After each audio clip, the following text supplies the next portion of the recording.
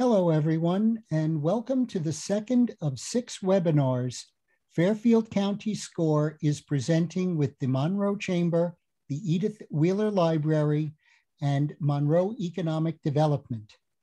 Today's topic is Sales and Marketing, How to Use Both to Grow Your Small Business. I'm Bud Freund, the webinar coordinator and a business mentor here at Fairfield County SCORE. I'll be your host today, and our presenter is Jon Dupree. More on Jon in just a minute, but first, Beth Stoller has a few words on behalf of our Monroe contingent. Beth? Thank you very much. Good evening, everyone. I'm Beth Stoller, Operations and Event Manager for the Monroe Chamber. On behalf of the Chamber, the Edith Wheeler Memorial Library, and SCORE, I'd like to thank you for attending tonight's webinar. For the last several years, we three organizations have come together to bring you great business-driven topics to help you learn and grow as business professionals. Today, we are pleased to welcome the Monroe Economic Development Commission, as Bud pointed out. They have also joined us with our partnership for this 6-week Build Your Business workshop. Late last year, the Economic Development and Chamber sent a survey out to our Monroe businesses asking how we can better assist them as they grow in today's challenging business environment. We asked questions about how you promote your business. What would you like to see in the town? What kind of priorities will help you for future growth? With over 100 replies, we brought this Build Your Business program together. The series began last week and will continue for the next 4 weeks, alternating between noon and 6 p.m. start times to accommodate everybody's schedule. We are recording these sessions and you can grab a copy of them at the later date, but I know how busy we are. I recommend trying to schedule them once you're done here so that you have them in your calendar. But I will remind you of the website again at the end of this session. The topics that were suggested are what were responded to our survey. Last Thursday, Dr. Ileana Kutulik talked about how to turn your setbacks into success. Next week, we will continue on the marketing theme and talk about social media, that's just a part of your marketing pie. And then we also have upcoming webinars about financing options, e-commerce, and lastly, about trusted advisors. So back to today's topic, sales and marketing, how to use them both to grow your small business.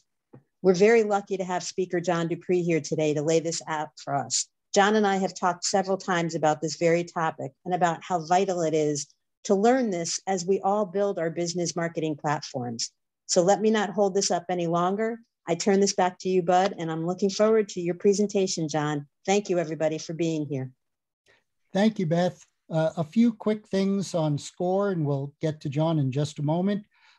We're a nonprofit national partner of the Small Business Administration. In Fairfield County, we have over 100 volunteers with a wide range of industry, process, and subject matter expertise. We offer 3 primary value-added services. First, we do one-on-one counseling. Second, we do educational workshops and webinars, over 150 a year. And third, we have extensive resources on our website, including a network of subject matter experts that are at your disposal. Our next live webinar is Tuesday, March 1st at noon, and the topic is Win Customers with Your Website, and Jessica Baldwin will be presenting. You'll find specifics at fairfieldcounty.score.org. Some other useful information.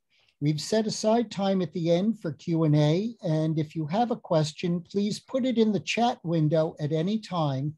You'll find a button along the bottom of your screen. Our webinar is going to end sharply at 7 to respect your time. And this, as Beth mentioned, the session is being recorded. It's now my pleasure to introduce our speaker, Jon Dupree. Jon runs Calibrate Marketing in Danbury, Connecticut. Jon's experience combines over 20 years in sales and marketing in the B2B world with extensive technological knowledge. He develops marketing strategies for startups and small businesses that improve results and ROI in email, SEO, and search and social media, including in-house mentoring and training. He holds an economics degree from Syracuse University and is a certified ISO 9000 auditor. Jon, it's all yours. Okay, thank you very much, Bud, and thank you, Beth. So I'm here to talk about sales and marketing in 2022, and I formed this topic because there's been quite a merging that's happened, especially after COVID and the work from home and all the changes that happened to our lives. So again, my name is Jon Dupree with Calibrate Marketing. And the first thing I'd like to talk is, what is marketing? Typically, it was finding the prospects, finding the people that would have an interest in your products, interest in your services. And really what we wanted to do was, marketing was to make sales easier. We wanted to make sure the audience understood what it was that you were trying to sell.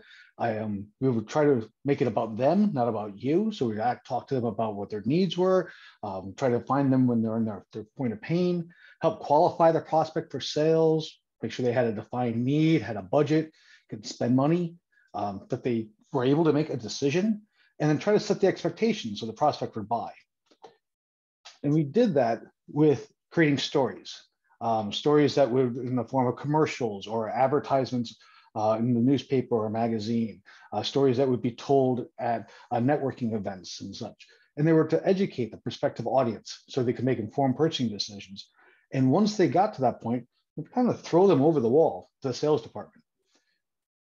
Okay, it looks like I'm hearing a no sound. Can everybody hear me? I can. Okay. All right. Great. So in sales, the whole prospect of sales was to help guide your prospects, to take them from they were interested and to guide them through to they were ready to make a purchase. And the sales was really the salesperson and what tools and assets that they had. So that salesperson, he would know everything about your product and services, or know who does, and he was the gateway for the prospect to be able to learn more about the products and services and answer their questions. Understood all the differences about you, your company, and the competition, could explain why your company does it the way that they do it. It's the unique value proposition, could explain the value, not just the price. They were the gateway to past clients. They would introduce people and be able to reference old clients and stories that happened there. They were trusted by friends and associates. They're very easy to do business with, easily would manage the expectations of the prospect. And one of the biggest things for a good salesperson was that they created trust in that very first meeting. And one of the ways that they created trust is that good salespeople knew that how I represented myself that one time was how I would always be understood for all things. What we would call how you do one thing is how you'll do everything. We also say, you can't get a second chance to create a first impression. But what we're really saying is that what somebody picks up on when they see a grammatical error, that you're late to a meeting or don't respond to a phone call or seem a little scattered, they're going to assume that everything that you do will have that same kind of feeling to it. So a good salesman was able to create trust because they hit all the expectations very well. And one of the nice things was that they could anticipate when to call. They would basically call the prospect right when there was an actual need. Wouldn't pass them too early, wouldn't call too late. So good salespeople were able to anticipate that call. And the biggest thing that a salesperson would do is position your product or service so that the prospect understood why yours was a better way than all their other choices that were out there. So buying was a form of trust. Seth Godin, not sure if you people know him, he's one of my role models. I follow things, and he would say that shopping, it was basically a risky exchange of money for something that you've never purchased before. It may be better than you hope, but it might not. You didn't know, and you had to trust in order to give that money to somebody in the hopes of getting what you were thinking it was going to be. So when we're managing salespeople, we would say, don't sell, help. Don't talk about your products or services. Talk about the change that would happen for somebody when they use that product or service. Talk about how that help has changed others. What kinds of things would that product or service be able to do for them, and make it interesting. Make it so that they would be able to understand it and tie it back to the marketing. So the salespeople would reach back to marketing and say, okay, I need this piece of a presentation or this white paper or article or so forth that would explain this story better and keep it through that. And one of the things that we wanted to do in sales and marketing is to understand that a customer, they may say that they have a need, but really they have an underlying need. So it's not that we're looking for a car, we're looking for a way to get from point A to point B, or that we may not need a sports car, but we want that feeling that we get when someone sees us driving that sports car. Or we may not need a drill, but we want a half-inch hole. So in sales, the old school way of doing it, we always talked about how you needed to listen. You had 2 ears and 1 mouth. So you need to listen to the prospect, find out what that underlying need is, be able to relate to them on that need. I mean, a lot of face time, being able to talk to the prospects, meet with them face to face, understand what their issues were, understand who they were as people, and really good salespeople, they were able to form those relationships. Marketing would find the people, sales would then make that a personal relationship. So what's happened in the last really decade, but has elevated since 2020. Technology, society, and therefore marketing has undergone some unprecedented changes in a very short time.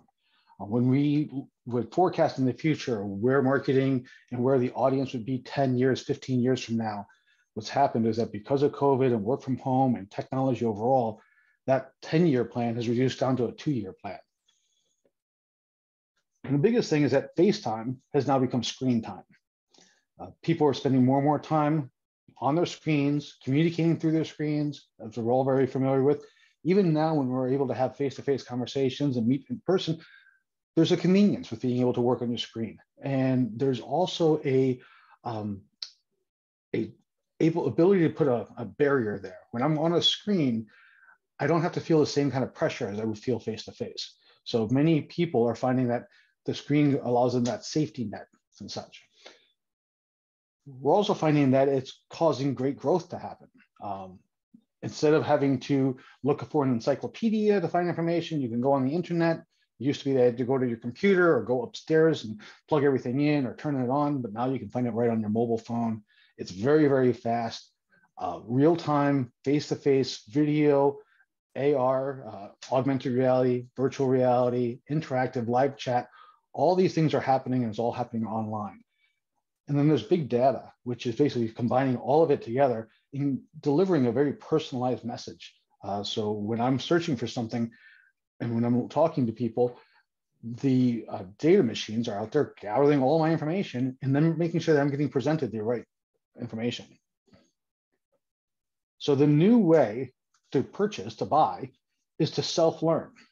Rather than listen to marketing messages or talk to a salesperson or sit down with them or do a face-to-face meeting or go test drive a car or so forth, we're going to go online and we're going to do our self-learning. We're going to find out what is out there. And really, we try to get as far through the process of understanding what we want and what kind of problems it solves and where those pain points are and all the things that the salesperson used to listen for. We're doing that exploration ourselves. So the big change is that the power has shifted. No longer is it the seller, the salesperson, who controls access to information and controls the process for making the decision and getting things to you, but now it's the buyer. And even in today's housing market where sellers are able to sell houses in 2 or 3 minutes, it's that buyer that is able to find out where's the information, and the real estate agent is able to expedite, but they're no longer controlling all the information of what houses are available and such. Okay. If I'm going too fast or if there's questions or so forth, please use the chat or the frequently asked questions F&Q on the screen, and then we'll be able to get through them. Okay. So our big message is, in today's world, how are you going to be trusted? If trust is what drives people to make a decision to purchase, and you can't sit in front of the customer, how are you going to become trusted? How are you going to show them that how you do one thing is how you do everything? How are you going to be able to present to them and know who to present to so that they will understand that I can trust what you're saying, I understand, and you're somebody who I can believe in, and I know how to reach you, if everything is done online. It's all led to a change in prospecting. We no longer are using the yellow pages or even TV ads or such to generate an interest and to build a marketplace that way. Now, everything that was in that funnel, that sales and marketing funnel, is all online. Direct mail is beginning to make some kind of comeback. There's a little nostalgia for billboards and such, but really your entire sales and marketing process has to go online, and you need to be able to convert, to take every single step and have that online, have that available. One of the things that I'll ask clients is that what is the one thing that they wish all prospects knew about them? The thing that they always make sure that they make a point of talking about when they meet face-to-face with a client. The one thing that differentiates them from everybody else they're going to meet. And then I'll ask them, where can that be found online? If you're not able to tell the person that, if you're not able to present it in your presentation or your brochure or your email, how are they going to find out that piece of information that really differentiates who you are? So we'll look at the traditional funnel. It's awareness. Someone just became aware of who you are. They have an interest in your product. They investigate it. They then do an evaluation and a justification. And as they go through each one of these stages, they have a higher and higher intention to buy because they're spending more and more time. So in the traditional, on the right-hand side, it used to be billboards, cold calling, advertisements, direct mail, yellow pages, trade shows, seminars, infomercials. That was all the marketing that was happening, trying to find who the prospects and who the leads are. So they would build the awareness of a problem and a solution. And then the person would request information or schedule a sales visit or do a trial and demo, and the salespeople would come in and be able to do all the things for the investigation and evaluation and justification and lead it through a sale. But now what's happening is that we have banner ads, event sponsorships, social media advertisements or social media mentions, email marketing, video marketing. These are now the things that are building the awareness and the interest. And then once the person has become aware of a solution to whatever problem they may have, and they're interested in learning more, they go down to the search engines, and through search engine marketing or organic search, they'll start looking at blogs and reviews. They go to how-to videos. They'll ask the social media on social media, does anybody have a recommendation? Has anyone used this before? How do people feel about this product? They'll get peer reviews, talking one-to-one to their peers, word of mouth, referrals. One of the best things that Amazon ever did was making their reviews right available online so that people could see a product and see right below, was it 1 star, 5 star? Most of us at the time in the marketing and sales world thought that was crazy, that they would not have that gated, just put it there for live. But it gave them an honesty and a transparency that made people feel much more comfortable about being able to purchase. That's now coming back around where there's paid professional referrers, and Amazon is now suing some of the review sites that are out there that people have figured out a way to game. But overall, the concept of being able to find an honest review online is what we expect. And when we search for somebody or a product and we can't see a review, well, then we really start to wonder. See a question here about trusting reviews. I think most of us have learned to read between the lines when we see a review. If we only see 5 stars, that's a concern for us. If we only see 1 star, that's a concern. But if we see the majority of it is a 4.3 stars, and it seems pretty honest what people are saying, then we'll feel comfortable about it. What's amazing is that today's marketplace, they want to trust themselves more than they will ever trust anyone else. So they trust their gut feel. They'll read something and just say, okay, that sounds realistic. That sounds right to me. It's a feel-good fact kind of thing. And once they read it, so forth, they'll trust the review as if it was their next door neighbor or their best friend telling them that was something to go with. So first place that we start is to analyze who your top 10 clients are. Your best clients out there, the ones that you wish that you had 100 of them. They're, what kind of problems did they have when they were first coming to you? What kinds of things were they looking for? And how did they know? Oh, I'm sorry, I'll go back here. So someone is asking, where is the website on the funnel? The website is all through here. It's basically your email marketing, video marketing, search engine marketing, organic, all of that is going to the website. And we'll talk about how that works. But these are all the methods of where people are. Nobody shows up at your website just because they happen to stumble across you. They've come to your website because they did something through either email or through search marketing or somewhere or another. They found your website and came to you. The website has kind of become the salesperson with, that's the keeper of all the information. Okay, so we'll analyze the top 10 clients. We'll look at what problems they had. Where were they when they realized that they had a problem? That may mean their actual location, or may mean where are they in their life? What kind of pivot points were they having?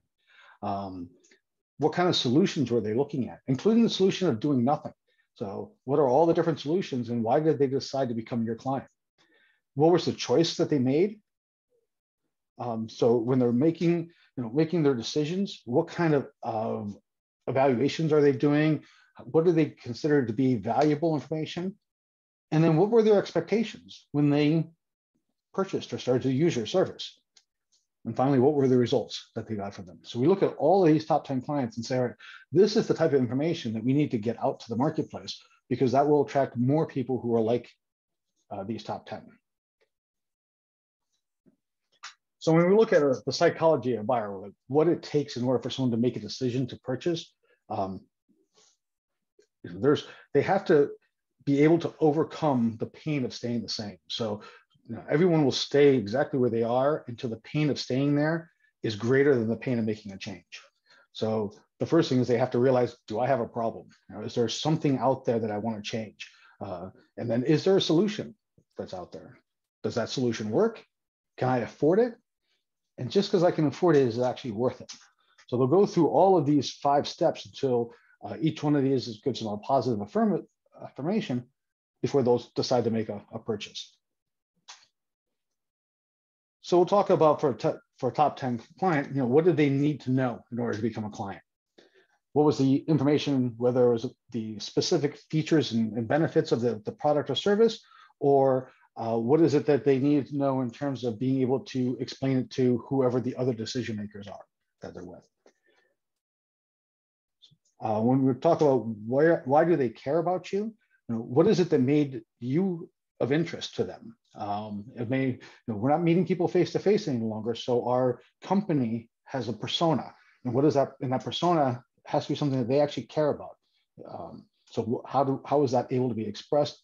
What were the unique offerings we gave them? Who else influenced their decision? Whether that is an internal or an external influence.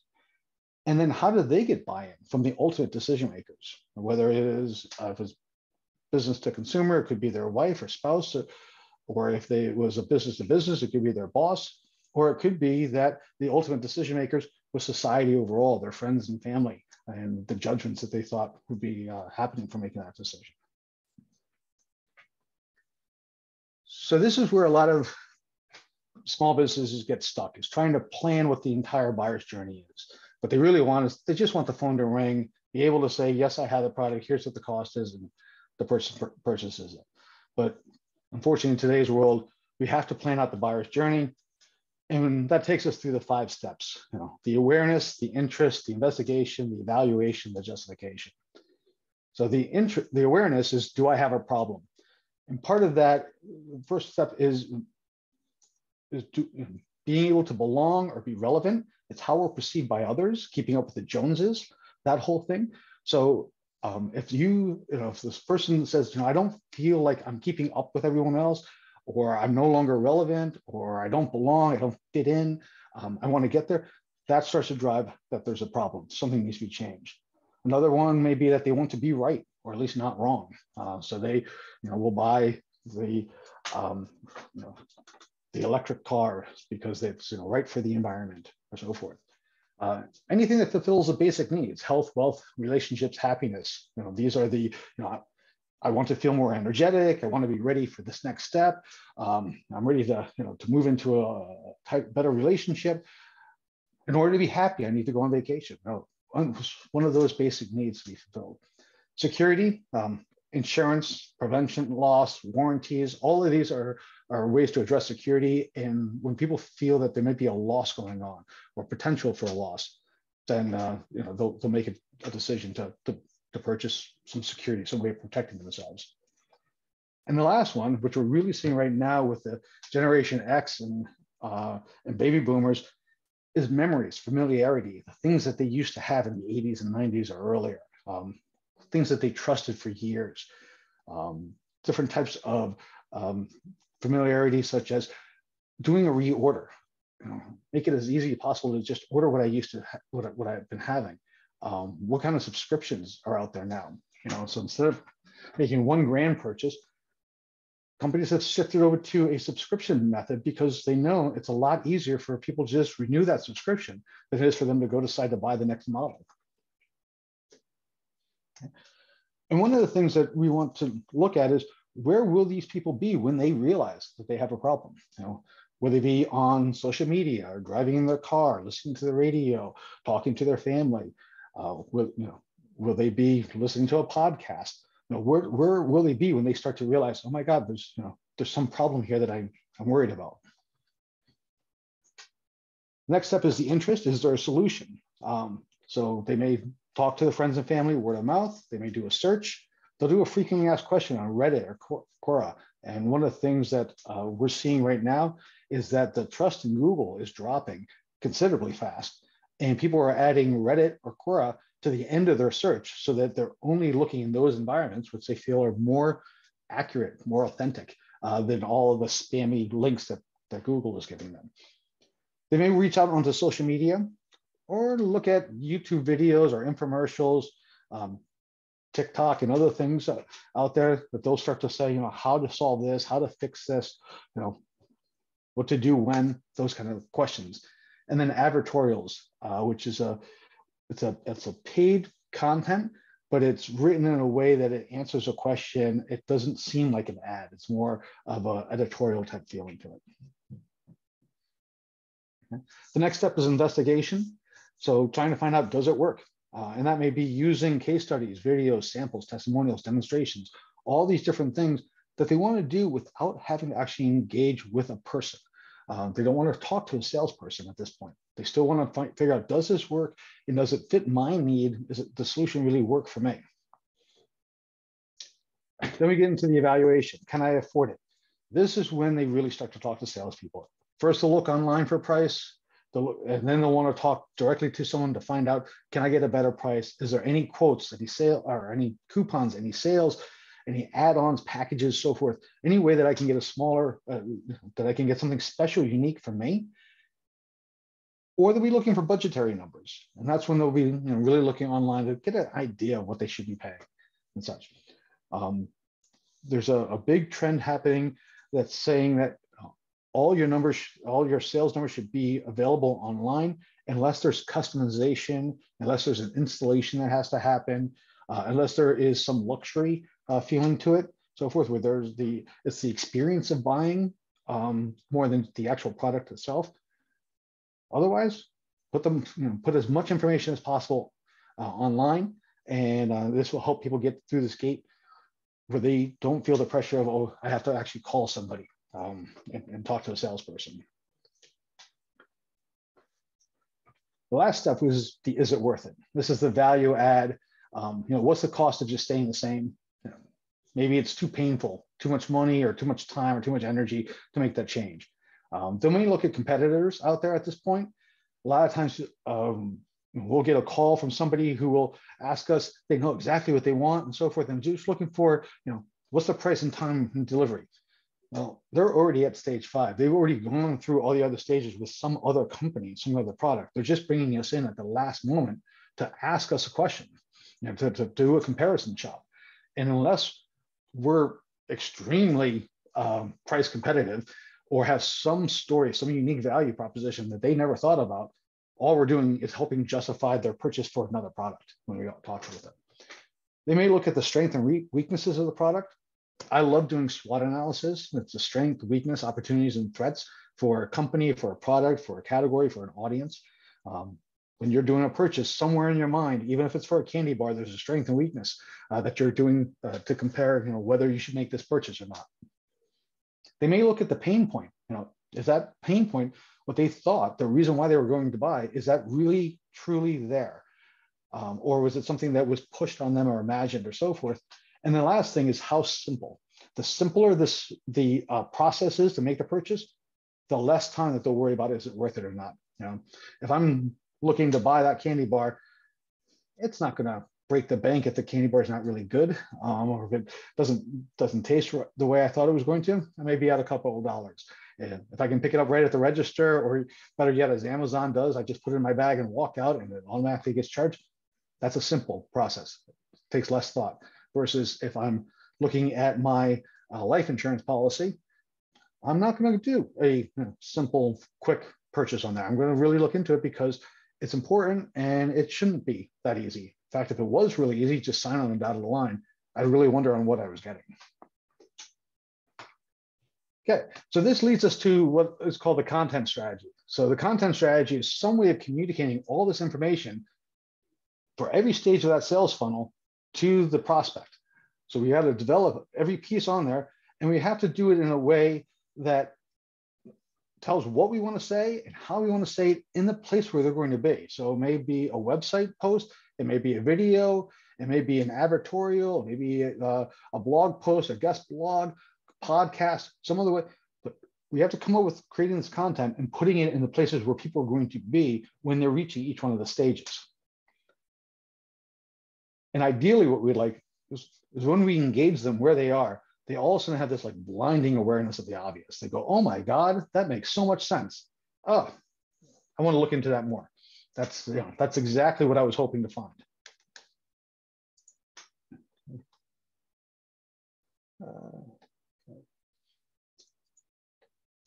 So when we're talking about different types of buyers, there's 6 types that we look at. The first one is the apathetic buyer. That's the one who they know exactly what they want. All they're doing is trying to do a price comparison or something like that. Save yourself the time, move on to someone who's more likely to buy. So the person who's just sort of like, you can tell all they're doing is running through the motions because they want to, be able to tell someone, oh, I looked at everybody out there and this is who I chose. And they already know who they want. That's not worth it. The self-actualizing buyer, they also know exactly what they want, but they want your product. They want, they've heard the marketing, they understand the value proposition. Don't try to talk them into anything that they haven't already set their mind and hearts on. They know what they want, and they're wonderful. The analytical buyer, this is somebody who is very, very task focused. They're going to look at every single thing that you have. They're going to really break it down, and they want you to prove it. If you send an email that says something like, we've been working with companies just like yours, they're going to want to know exactly who those companies were. And if you're able to prove it, if you're able to show that you're being authentic, they will love you and they will become your best fan out there. They're great clients because they have really worked, they're focused on numbers, and they'll be 100% sure on why they're making the decision. But you can't give them any avenue of of fluff or sales speak or anything like that. Okay. So there's a question here about how important are blogs or updates on a website? Do customers rely on them to complete purchases? So again, one of the things I mentioned was that how you do one thing is how you do everything. So if your website is out of date or has misinformation on there or doesn't match up to the other messages that they're getting, that tells them there's something there. It causes a little bit of friction in that decision process. So you want to always make sure that your website has the most accurate information. People will be going back to it. They'll be taking a look at it, and they'll compare that information there with what they heard, either when they were talking to you or when they were talking to others or what they saw online or a video or so forth. It has to match up correctly with them. If they find that there is a discrepancy, they'll take a look and figure out, okay, what is the most recent information? If it's just one review that says something a little different, like the zipper was hard to pull up, but on the website it talks about the revision to the zipper and how it is, easier than ever to. Okay, they say, okay, good. They've heard the issue and they've taken care of it. So they'll listen to the website more likely than they will to some random fact out there. But if the website just totally is off, and it's clear that it's out of date, doesn't have the latest information, or is too general, a lot of times people will say, I want a website, just take what I'm like these guys, just make me a website just like this. Well, that's not going to differentiate you. And a lot of times people who don't know your business, when they're creating the content and putting it on there, it doesn't match up. It doesn't really sound authentic. It's not really who you are.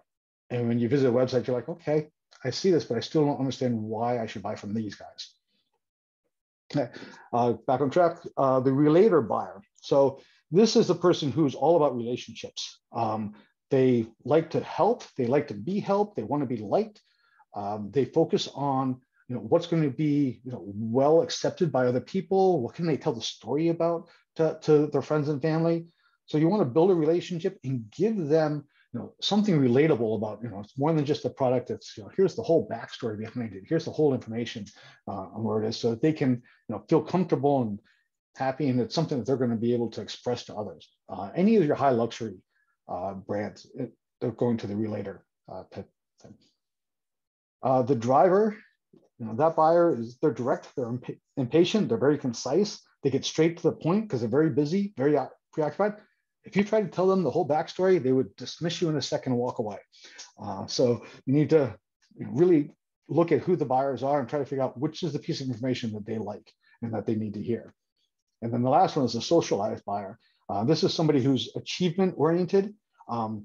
Once you get to to each step of that stage, put it on paper, get a copy to them immediately, take it to the next step. They're going to go from A to B to C very, very cleanly, very easily, and they'll basically follow your direction on where to go. All right, so as we're going from stranger to buyer, you may start with a search result. They know nothing about you. They come to your website, they see a white paper, they read that white paper more in depth about it, they start to learn more about you. They attend a webinar because they want to hear firsthand. While they're still not being addressed one-to-one, they're able to talk and hear, does this match up with everything I'm seeing online about them? They'll then ask for a quote or a guide where they can start to compare you to others, really see how it works. And then they become a buyer and fan, hopefully, where they make them place an order, do an appointment. So this is the path that normally would happen. As you can see, the website is definitely part of this, but it's not everything. You have to make sure that your whole it's a continuous transaction that's happening and very continuous. So one of the things we look at from a prospect qualification, so trying to get people qualified so that we can spend the time that we need to with the right people. We want to make sure that there is a budget, that they have the authority to buy, that there's a true need, that there's some idea of timing, some pressure, and understand what the impression is that they have of the company. It's what we call BANTE. So we're looking for a BANTE score. So the budget, we take this and we say, okay, on a scale of 1 to 5, where are they in terms of budget? They don't have an idea, they have no idea. They don't use budgets, they'll have to get approval. They have some kind of idea, but it's not realistic. They have a range that's realistic, or they budgeted with a set amount approved, meaning that they've already got a budgetary quote and said, yes, we can afford to pay that. Okay. The authority, what authority do they have to decide? Everything from gathering basic information to kind of working with decision makers, or they're part of a committee where you've met every member of the decision committee, have a relationship with them, to there's a primary decision maker. There's one person and you have a good relationship. Because there's the need, they're just collecting info, they've been tasked to investigate. There's a definite project, but the scope's really unknown. They don't know exactly what they're looking for, but they know that they're looking for something. Or they may have a project scope that's in process, it's still developing exactly what they want. And then 5 is that they have a full project scope. The timing it's uncertain, it's on the horizon, there's no set date. Project may start within the year, they're just starting to budget it, or they have an active project timeline when they want to have something delivered or installed or set up or done.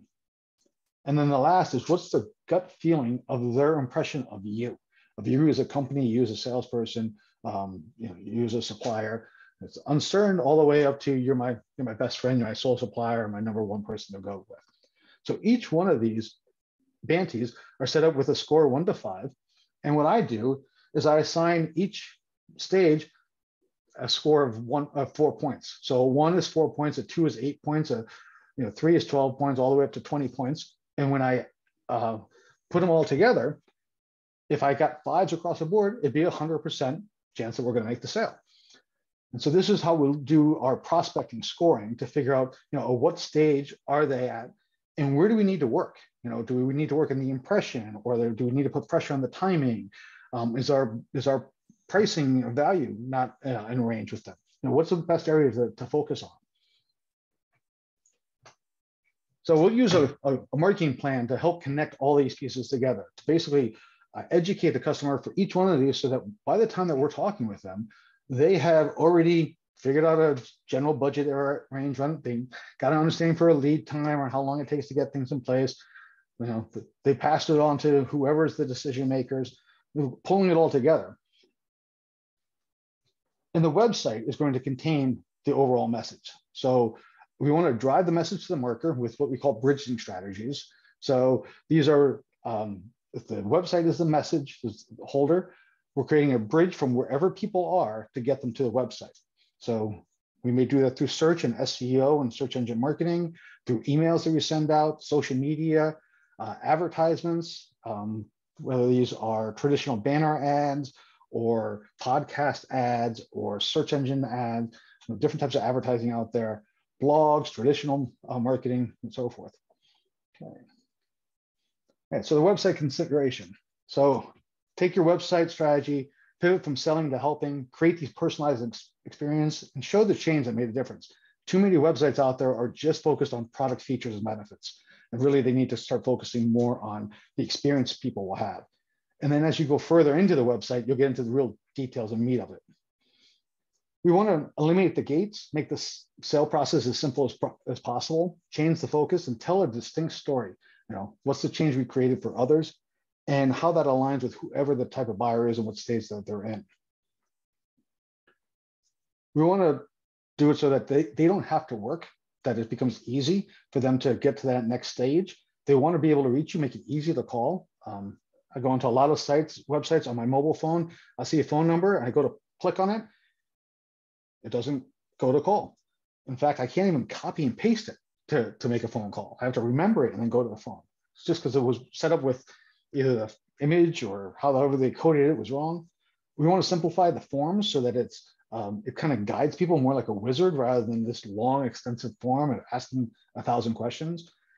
And definitely make sure it can be seen on a mobile phone, on all the different devices out there. Chat is a big thing coming in now, where they have a chat bot. So the little thing on how can I help? Ask your question here. If you're going to do something like that, make sure you answer. Too often, we click on chat and we'll say, there's nobody here right now, send us an email. Or worse yet, ask your question and then there's no response.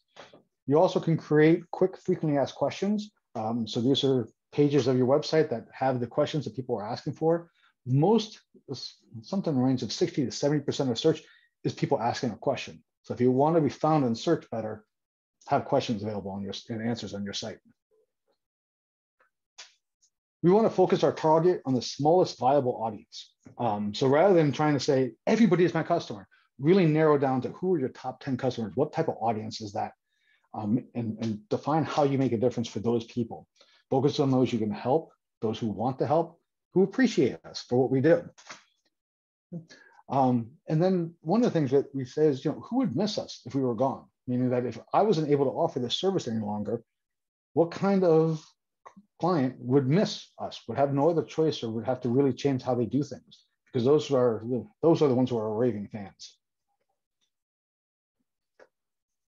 So people ask about search all the time, is how important is it and what do we need to do? Well, the yellow pages have converted to search. Yellow pages used to be our go-to for a small business for marketing. Now it's all search. There's major changes in the ways people use search. They continually change how they're using search, whether it's voice search now or trying to do a personalized search where Google or so forth will understand what you're looking for based upon what your past search histories were. Search is constantly evolving because people evolve what they do. The focus is also now on mobile and work from home, and Google has adopted the mobile first focus. So that means that when they scan your page, they scan it how it looks when it's on a mobile device. It used to be years ago that we would have two different websites, one website for mobile, one website for the desktop, because the mobile website should be simple and easy to use. But if Google's only looking at that mobile site, they're not picking up half of the 3/4 of the information that they should be getting. So make sure you have a responsive site that adapts to mobile, not two different sites. Okay, so since every search or every journey now starts with search, it has a much broader scope. It can be very difficult to verify. So you want to use the tools that are out there, whether it's Google Analytics or Search Console, to be able to verify, how well are you appearing in search. And because of how Google and how search categories are doing, trying to dominate a category is almost impossible. You now are looking at localization and personalization, all these different things. So someone says, oh, I can get you to the top of the list of Google. That's almost meaningless. So you really have to look at where are you when you start, and as you do your SEO, your optimization, where do you go to? So the biggest thing is, if you want to write for search text, basically you want to write for the reader, but then it has to be readable by the search spiders. And the search spiders, they take a look at your page and they try to understand what it's about. So the on-page SEO, that's how well these search engines can understand your website.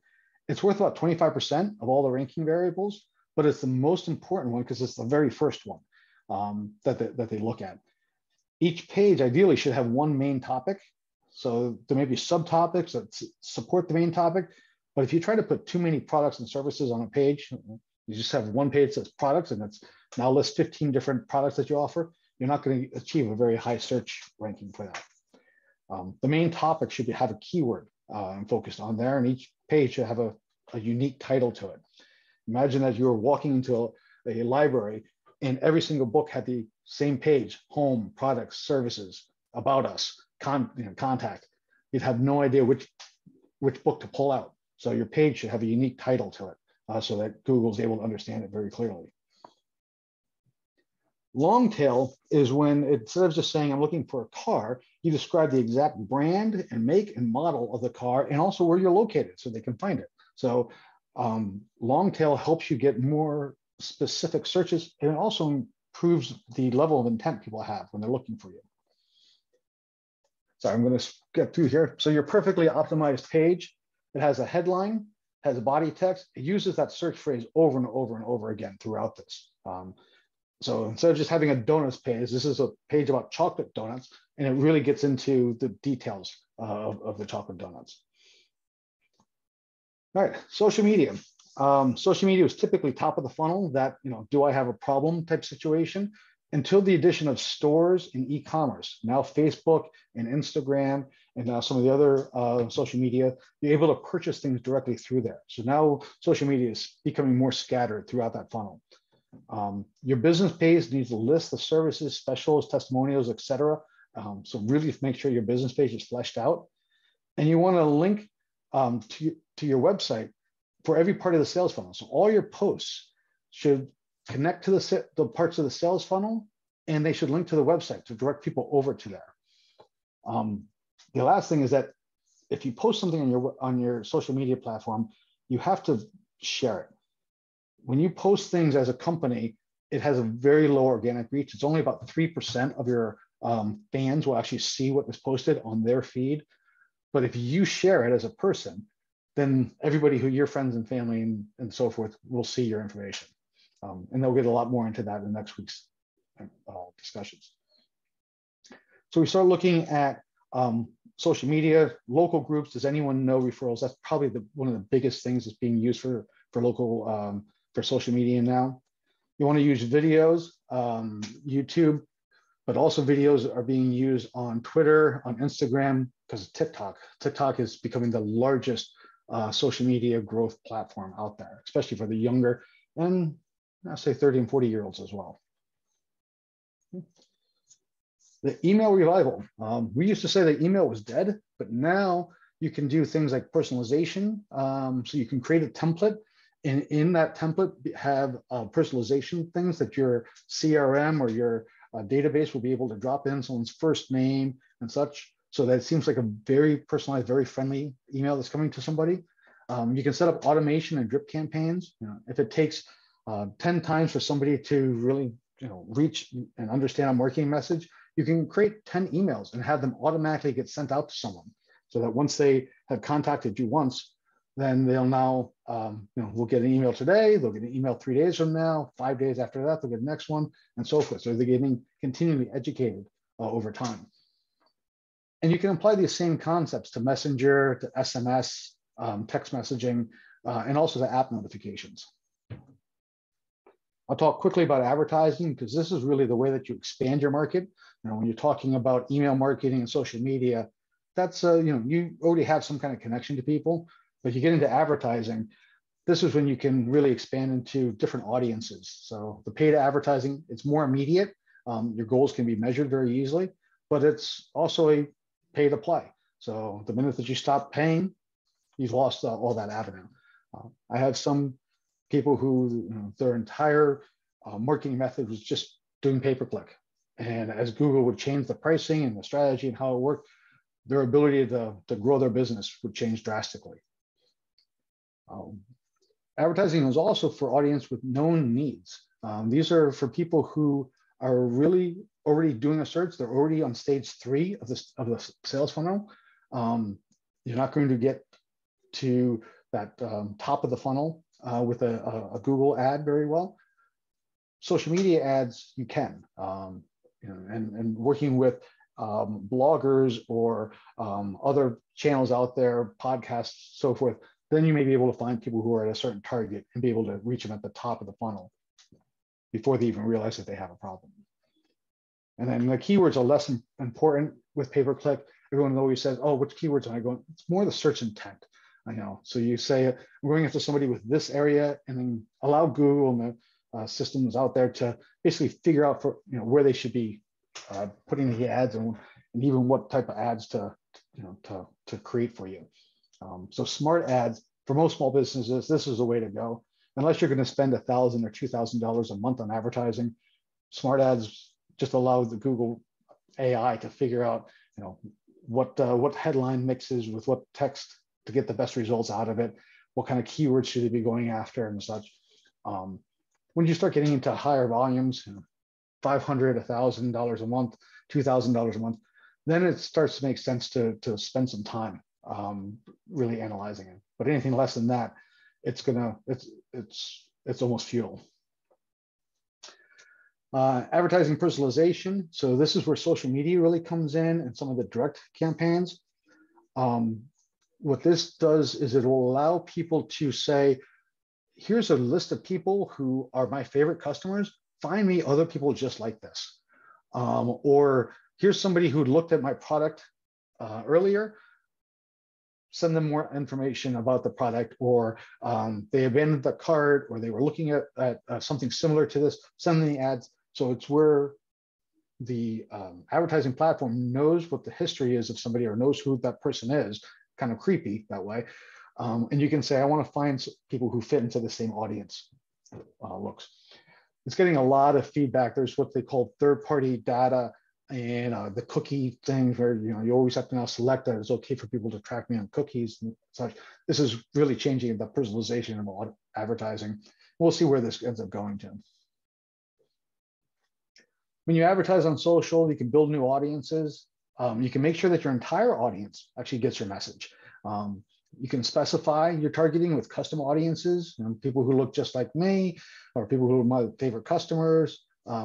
You can go after influencers with product placement, so you can pay people to talk about your product or show your product. That gives them that little feel that your product has been accepted by somebody who is admired and attractive and everyone likes. So they'll end up buying your product. And Facebook has it where they can do a Facebook ad that directly goes to Messenger, and it has a very high conversion rate. So rather than just an ad showing in their Facebook feed, it pops up in the Messenger as something that's like a text message coming in, and people respond to that much higher. Good or bad, don't know. Some people respond to it in a good way, some people respond in a bad, but everybody responds to a text message or a messenger message faster than they do from an ad that they happen to scroll through. Okay, so made it to 6:55 just in time. Sorry, I had to speed that up a little bit. I have myself, and I also have Jeff Seaver, my partner, listed here. The reason why is that right now I'm not taking on new clients all that often, but Jeff, who is my partner, he's focusing on the website and graphic designs and does score presentations just like I, and we work together all the time on many different projects. He is taking on new customers. So if you are looking for someone to work with strategy and work on a website and email marketing and all these types of things, please reach out to either one of us. We'd be happy to help with it. I did have a question here about drip campaigns, on whether they're appreciated or do people get annoyed by the drip campaigns coming in, being overpopulated. With a good program, you can set up how often a drip campaign happens and also what to do. So if somebody doesn't open your email campaign, then it could wait a lot longer. If they open your email campaign and click on something, then they may get the next piece of information sooner. So the drip campaigns are really becoming smart, and you have to test and measure continuously through it to see how it's going to work. And Beth, I'll turn this back over to you to talk about the next classes. Great, thank you, John. It was awesome. I really appreciate your the way you evaluate a customer with that chart that you shared. It's something that I never actually thought about doing, but it's so easy, and it puts your customer in perspective so you know where to spin your wheels and where not to. So thank you, I appreciate that. You're welcome. Again, I wanted to share, if you're enjoying what's going on in our Build Your Business workshop series, please go on our website. It's on the bottom of this. It's www.monroecitychamber.com/events. We have 4 more presentations, and next week is going to be Lorraine Duncan from Biz Gone Social, and she's going to be talking about social media, how it's just a piece of the marketing pie. So thank you very much, Bud. I'll turn it back over to you. Thank you. And actually, Bud, before we do, I see there's a couple of questions that I did not hit. Let me just answer them quickly. One was regarding for something like consulting services, can a unique approach and justification be included in one brand story? As long as you don't complicate it too much. Again, our audience has about a 30-second attention span. One of the things that Seth Godin talks about is like, you want to basically throw a banana to a monkey. That's how they're going to act. So they'll see one, but they'll miss the whole bunch that's over there if you try to do too many of them. So it's you really want to keep it really focused, really simple. And if your story is easy enough to explain, then yes, you can combine it together. But otherwise, you want to spoon feed them one bit at a time. okay. Great. Thank you. Well, first of all, thank you, John. Very nicely done, very comprehensive. I wanted to remind everyone that a recording of this webinar and the materials are going to be available within a couple of days at the fairfieldcounty.score.org website, and that our next live webinar will be Tuesday, March 1st at noon. The topic is going to be Win Customers with Your Website. Jessica Baldwin will be presenting. And again, a reminder, SCORE offers free individual counseling. So please use the link on the screen or visit our website and click Request a Mentor. Also, please fill out your evaluations that have been sent to you at the end of this webinar. And finally, on behalf of SCORE, I'd like to thank you all for attending today's event. And in closing, a big thank you to Jon Dupree. Stay well, everyone, and have a nice evening. Thank you. Have a nice evening, everyone.